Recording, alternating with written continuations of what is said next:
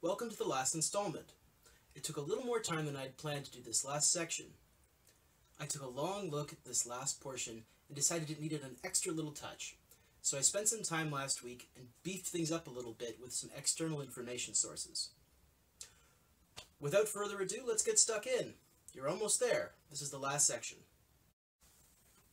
In this final installment, we'll look at 4 other ways we could apply dimensionless numbers, 3 potentially useful ones, and 1 bad example. Why the bad example? Because we need to know the signs and know when to stop. It's also an important part of being thorough. The areas we'll touch on include evaluating our seasonal batch sales, comparing Brewpub food success versus beer success, a front-of-house reward structure, and looking at a different sales incentive structure. The question that gets asked in a lot of small breweries that I've worked with is this seasonal batch worth it? There's times when brewers come up with recipes for seasonal beers that maybe aren't that economical. Maybe they only just barely scale to the full-size system, and they might be troublesome to make, they might be expensive to make, or sometimes it's hard to know if they're even selling well at all, and is it worth the activity of going through that extra branding, getting an extra label, all of those things. So in order to measure that, we're going to look at 2 things that brewers often don't track. And we're going to say days on tap, but this could be days in can, and it's how many days to sell out a seasonal batch. Or as well, we're going to compare it to our flagship as well, so how long it takes out to sell a typical batch. And then we're also going to pull some seasonal traffic data from some government and industry groups. And that's information that's totally in the public domain. So just to give my clients a bit of privacy, I decided not to use the traffic data from anywhere where I've worked. I decided to use the traffic data from the highway intersection closest to my home. So I live in Ontario, and our major highways are provincially managed. The government makes highway information available to the public at the following link. To demonstrate, I decided to pull up the information for the intersection not very far from my front door. And they have a handy table with the annual average daily traffic listed by year and location. And conveniently, it lists a summer and winter daily traffic volume as well. It even gives some information for weekday versus weekends. So I threw that data into Excel and graphed it here. The lighter colors show the summer traffic, which is significantly higher, and the darker lines show the winter daily traffic volumes. The 2 flat lines are the 22-year averages across the summer and winter figures. This is a very simple approximation. The summer traffic does show some year-by-year variation, but seems by and large stable over time. The winter traffic does seem to show a pattern of gradual increase in year-by-year volume, but for now we'll just keep things simple at a basic average. Comparing our figures, we see that the traffic was on average 52% higher in the summer and 28% lower than average in the winter across that 22-year period. This means that any business in my area that fronts on the highway would have 80% more exposure in summer than winter on average. No information is given for spring or autumn, so we'll assume that they are average, neither higher nor lower than typical, and we can weight our sales data with some real-life traffic volumes. We'll also simplify a season to be 1/4 of a year, or exactly 91 1/4 days. If we want to be technical, the length of each season isn't actually exactly equal, because of the shape of the Earth's orbit, but it's not really that important for what we're studying here. I deliberately obscured some of my clients' real data so as to not overshare and give them a little bit of privacy. So the figures you see here for the production volumes and production costs are deliberately not accurate, but they are in the ballpark of real numbers. For our purposes today, we'll calculate a seasonal score in this fashion. We'll compare our days in the season to the days it takes to sell out a batch, the dollar per liter sale price of the product, and the dollar per liter ingredient cost of the product, as well as the seasonal batch volume and the typical batch volume. This means that a beer that sells out quickly will have a higher score. Basically, a popular beer will have a higher score. A beer that has high losses or pricey ingredients will have a lower score. And these are all things that small brewers are very interested in. Seasonal batches don't really work when they're not in season, and brewing it 3 times in a season is great so long as all of those batches actually sell out. Likewise, it includes stuff that is of paramount importance to the brewer, i.e. the sale price and the ingredient cost. The comparison of the 2 batch volumes also gives a little bit of a feel for how difficult the product is to make. Typically anything that has very, very high losses is also going to be a bit of a pain in the ass to do. So taking our sample figures here, we see some fairly typical scenarios. We see summer and spring seasonals being a bit more popular and selling out a bit more quickly. We have some products that are having high losses, some that are being expensive to make because of the ingredients, and some that are indeed sitting around on tap for a fairly long time. We also have our flagship ale, slotted in at the bottom. It's listed for being on tap for the entire season, because of course it is. Its batch volume is of the typical size, and its ingredient costs are listed there as well. The big spike in this table we see is the spring seasonal pint, and that's because, in this scenario, we decided we weren't doing small samplers of the spring seasonal for whatever reason, possibly because it was running out of tap too quickly. We have a reasonable sized batch volume compared to our reference. Our ingredient cost is actually fairly low as well, and our sale price is, of course, higher than our reference. So all put together, it gives it actually a very high score. And these are those same figures plotted in a chart, and we see the same pattern that I was mentioning earlier. We haven't yet accounted for the traffic volumes that I gathered from that government table. This is where we introduce a traffic-adjusted seasonal score. Let's pretend the brewery that I gathered the information from is very near to my home, and use the traffic data that we've already gathered. We can now define a seasonal boost factor, plus 52% for summer, minus 28% for winter, and 0% for spring and autumn. Our traffic-adjusted seasonal score then becomes this. It's our seasonal score divided by 1 plus our seasonal boost factor. I've also written out the full equation if you like to skip steps. When we graph those adjusted figures, we see that suddenly things like the winter seasonal that looked like it was performing poorly don't seem so bad after all. We also see that the spring seasonal still is actually performing very well, and we notice that our fall seasonal, rather than being on par with our winter seasonal, is actually perhaps a point of concern. It's sitting around for a bit too long, and maybe the beer simply isn't that good and is still expensive to make. Now that we've looked at our seasonal batch, let's take a step back and look at our brewpub as a whole. Measuring the performance of a brewpub can be important if, for one thing, you own more than one brewpub and you want to know how well they're doing compared to each other, but it also might come in handy if you ever have to buy or sell a brewpub. Comparing your brewpub to a brewpub in a similar location to find out how relatively well the business is doing could become critical. Some might be familiar with looking at dollars per square foot to evaluate a business. This is a common way to evaluate space efficiency in many businesses, even though we really should be using square meters.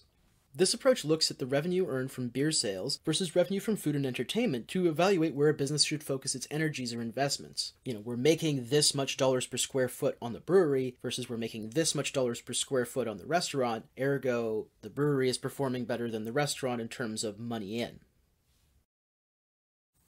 This is the metric I would propose in addition to the dollar per square foot measure that's already in use. Measuring the dollars per square foot is actually a really important way to compare a retail business. But if we want to know how good is the beer for this brewery, we need to go one step further. By putting the revenues in areas as percentages of a whole, we can take a look at the beer and food performance in a given location, whether or not that location is doing well. If the town around a brewery goes through a population boom, beer sales are likely to increase whether or not the brewery is actually being well run. Likewise, if an area sort of dies, then a dip in dollars per square foot may have absolutely nothing to do with the brewer's latest offerings.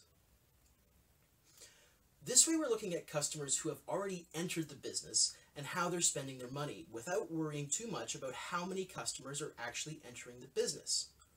Both are very important, but they are in some ways separate problems. By weighting the money spent on a given activity against the total revenue generated, we're actually allowing things like the relative pricing of different items that are competing against each other affect their performance score. This is a more honest way of tracking how customers actually prefer to spend their cash. With this score, a relatively tiny brewery footprint that sells a relatively large beer revenue would score very well, and an expansive restaurant that doesn't sell much food would score poorly.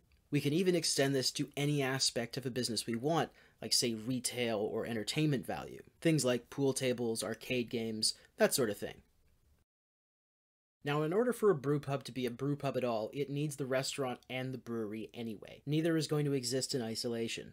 However, we can inform our planning and perhaps evaluate the success of past decisions using things like these scores. Do people even come here for the food? Is it worth trying to justify a new pizza oven? Can we justify a new bright beer tank? Or is the brewery already performing very well, and are there other needier areas of our business? Have we wasted a bunch of space on a pool table that's not really providing the ambiance we want, that's not bringing us in any money, and maybe isn't driving any other sales? Scores like these inform our choices more, but they're not ever useful totally in isolation. There's nothing in this equation for budget or legal requirement. However, in reality, our businesses are constrained by things like these legalities and technicalities like, do we have enough money, and is this legal? Now we'll check in with the front of house and see if we can apply ourselves there. Here we'll see an example where using a dimensionless number without doing a reality check might be a very bad idea. Managing a front of house involves balancing ingredient cost, labor availability, with pricing specialty sales, and always ensuring an appropriate atmosphere. Let's suppose you're managing a front of house and you want to motivate higher revenue sales rather than higher volume sales. You could look at how servers perform relative to what they are selling, as well as how much of what they are selling. Beer or wine, for instance, can vary widely in purchase price, but are dispensed rather than prepared. There's much less labor involved. Cocktails, however, have fewer expectations when it comes to price point, but fancy cocktails in particular can vary widely in makeup, markup, and price. If we were trying to be clever, we could make this server tip boost score that would compare the revenue of the beverage products sold from the revenue of the bar shift total. This would give you a metric for how well each server was doing in terms of actually pushing your product, and it would be relatively simple to calculate. We would take the point of sale data for the total products sold by a server against a pre-calculated table of drink revenues to calculate this score. The bar manager might provide some kind of monetary extra to the highest score, or they could have some kind of multiplier on everyone's tips that would actually scale with the score. Someone might try to do this to, instead of dividing the tips evenly between all the servers, to try to reward servers that are selling the highest revenue products. But if we were to engage in this scenario, if a server were to encourage an atmosphere where lots of drinks are sold, but not necessarily at their own table, they would drive their own score down. Likewise, a server who promoted cocktails that were expensive to produce might not perform as well as a server who promoted simple and cheap drinks, and those are two very, very different ambiances to have in a business that might have a specific goal in mind. Scaling servers' tips to this score would actually pit servers against each other. In the wrong business culture, this will lead to some pretty petty sabotage, and it's not necessarily the atmosphere you want to generate. What we would rather is the servers are sort of working together as a team to ensure that there's a high-quality environment and everyone's supported in their roles. And likewise, tipping this way would encourage no one to clean the vomit out of the urinals, but, somebody's got to deal with that problem before it gets stinky. While we could use the server tip boost score to try to increase revenue or try to be more fair somehow, doing so would be incredibly short-sighted and indeed a bad idea. And so ends our negative example. If you've ever shopped for beer in rural and remote Canada, you'll know that unless there's a little local brewery, the selection will probably suck. It's not just because selling to far-flung places isn't very attractive to the brewer. It's also because even investigating the opportunity isn't very attractive to the sales rep. The way we motivate our sales reps to go out and sell beer is often tied to an incentive structure that prioritizes quick, large deliveries as close to the brewery as possible. While an excellent way to make the most out of limited distribution networks, it leaves our rural customers, some of whom grow our ingredients, entirely out in the cold. Medium and large-sized breweries with greater reach actually have the capacity to serve some of these areas, but they never will unless the incentive is good enough for the sales rep to actually make the trip and show up. Here's one example of a performance score we could use to measure how well a regional sales or distribution rep is doing. We'll call this an incentive boost. It looks at their dollar sales per the dollar spent in fuel divided by the average region sales area, which is again divided by their own sales region area. This score would reward two scenarios: fuel-efficient delivery routes with high sales, and would compensate reps that have relatively large sales regions. We're still not going to hit up every small little mom-and-pop shop in the way to someplace, but at least we have some way to be a little bit more fair to reps that have absolutely massive areas, which in Canada is very much the reality for remote sales routes. We still have to keep in mind, though, how much we're spending on fuel to get to these places and how that might affect things like our price. So it's important to keep our fuel term in there. I would argue that trying to improve the reward structure for sales reps in this fashion might improve the beer choice in rural Canada, which I'm certain we'd all be grateful for. I hope these last few examples have helped clarify the concept of dimensionless numbers and show you how they are developed and calculated. I hope you now have the tools you need to think, consider, and develop your own, or even modify the ones that I provided. The key takeaway is that the most useful dimensionless numbers are made with a sage understanding of real-world influences and are often continually tuned and weighted by experimental data. It doesn't matter if we collect extra information if that information has absolutely nothing to do with what we're looking at. It's only when these factors interact that measuring them together becomes important, or even useful. Use dimensionless numbers to show patterns and inform decisions, but always ground yourself in reality. Take a step back and look at the big picture. It's very important to stop and verify that the results we've produced actually match the reality we expect to find. Basically, the dimensionless number shouldn't upset the apple cart, but it'll hopefully explain some mysteries that you couldn't otherwise solve. If you've made it to the end of this video, congratulations! I suspect you're in good company, but few. I hope you found this helpful in understanding the concept of dimensionless numbers, and have seen several ways they might be used to make breweries better. I doubt you've watched this far just to disagree, but if you have, I'd love to continue improving my ideas, so please reach out. Together, we can make math make beer better.